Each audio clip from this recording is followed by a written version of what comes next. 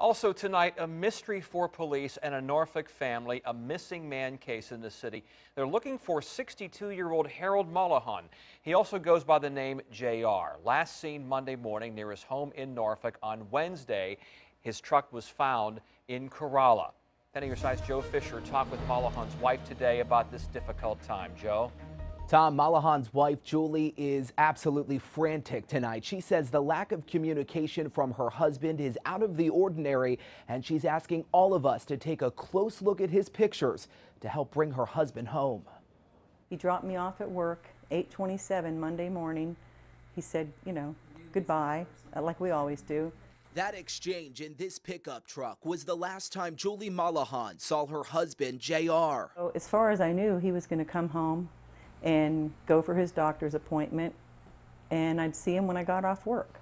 But when Julie got home Monday afternoon, JR was gone.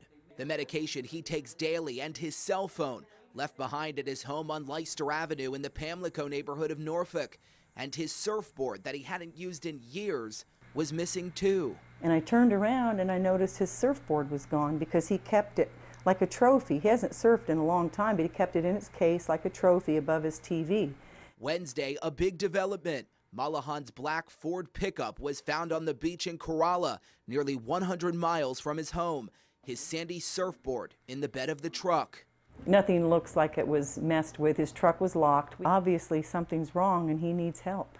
There's been no signs of the 62-year-old retired Norfolk firefighter, and Mullahan's wife says above all else, the fact JR hasn't called is of most concern. If it was the last step he could take or the last breath he had, he would make sure he would call me so I wouldn't worry. But while her worries have only escalated with each passing day, she says she's holding on to hope, optimistic he'll come home.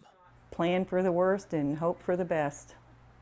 And police are working with few leads. Their investigation continues tonight. If you have seen Mullahan or have any information into his disappearance, you're asked to give police a call. Live in the newsroom tonight, I'm Joe Fisher, 10 on your side.